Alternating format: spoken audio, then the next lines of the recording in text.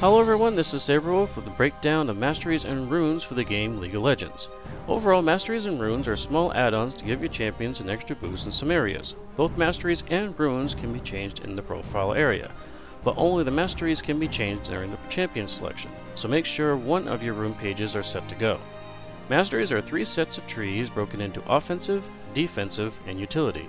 Each area will boost your stats to make you hit harder, take less damage, or tweak finer points like mana regen, experience gain, and movement speed. There is a total of 30 points to spread in these trees, and as you place points, newer parts of the tree will open up to you. Runes are broken into 4 parts.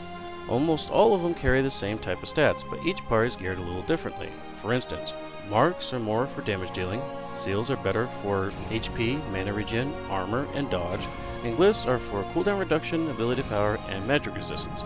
The 4th is contestents, which carries bigger stats than the other 3.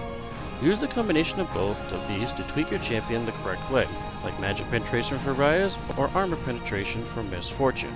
Good luck on the field of justice, summoners.